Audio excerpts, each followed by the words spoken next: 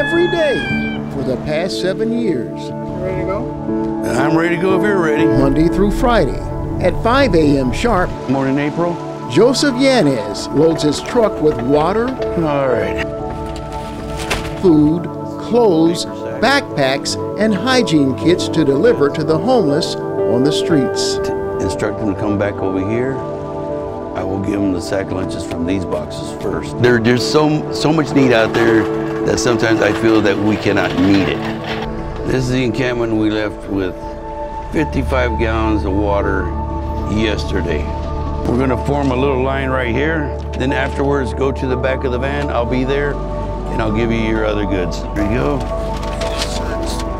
So, Like that? we do have dog food, cat food. You need to talk to Mr. Travis. You're so welcome. The needs become more critical with the summer months looming, and we know all too well that the Arizona heat can be absolutely brutal. There you go. Thank you. Enjoy. Lip balm, small umbrellas, water bottles. Those are going to be the dire need once we start hitting 100 plus.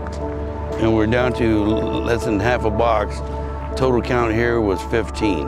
Oh, summer takes the toll.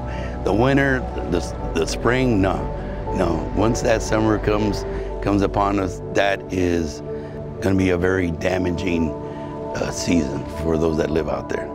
What we have available in the van right now, by the time it's 9:30, we're going to have 0 products. And so sometimes we got to make runs back to restock. That's just Arizona for us.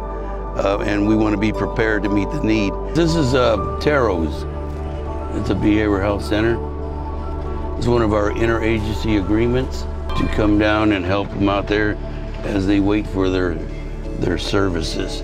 Do you have shoes?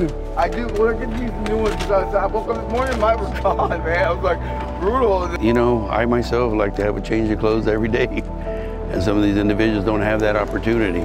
Last year, numerous individuals died in the relationship of dehydration. It exceeded the numbers prior to 2022. As a result, the water truck will run 7 days a week through the summer months of June, July, and August. After this, we're going to be going down Indian School Road by the canal. How long is this encampment been here? Forever. They come and go. Good morning. How you doing? The crew is also starting a campaign called Join the Effort to Save Lives.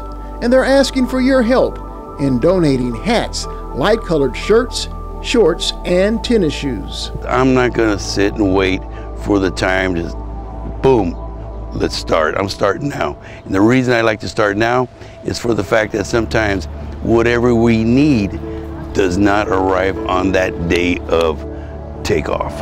Here's your sack lunch. Here's your water. You're so welcome. Thank you for everything. We helped out a little less than 96, I think it was 96 individuals. We are out of food. We have 2 cases of water and very limited hygiene kits and shirts.